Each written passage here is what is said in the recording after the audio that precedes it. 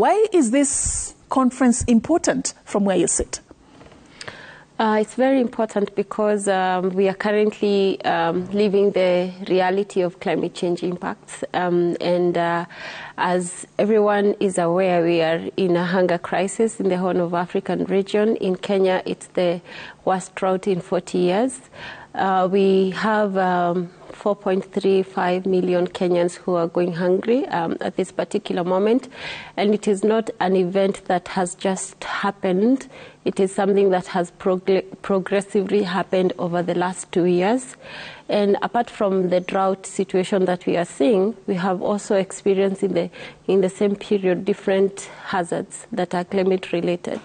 And just to mention but a few, we have had instances of flash flood and flooding within different parts of this country. You remember in 2018, we had a huge flooding that affected so many families. And these are impacts of extreme weather events that are driven by the changing climate.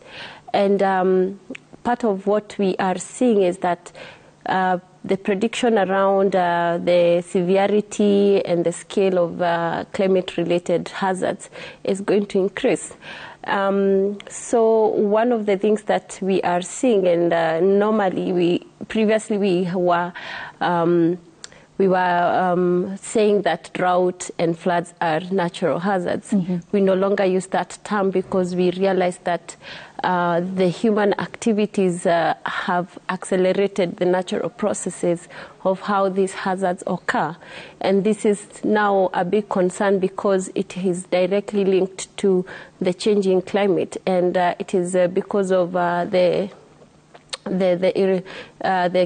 different human activities that are people carrying out, increasing the gas emissions and in turn increasing the global warming, which is in an ideal situation a natural process, but because of the over-emitting of the greenhouse gases from our industries, from our different maybe vehicles, factories, and different ways that we are also practicing, for example, unsustainable agricultural practices, deforestation, and degrading our environment. Mm-hmm.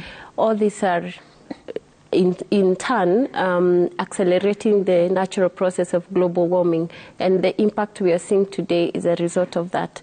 So this is very important because we need to ensure that we are able to take concrete steps that can help us reverse the various impacts that we are already seeing today. All right, and we'll go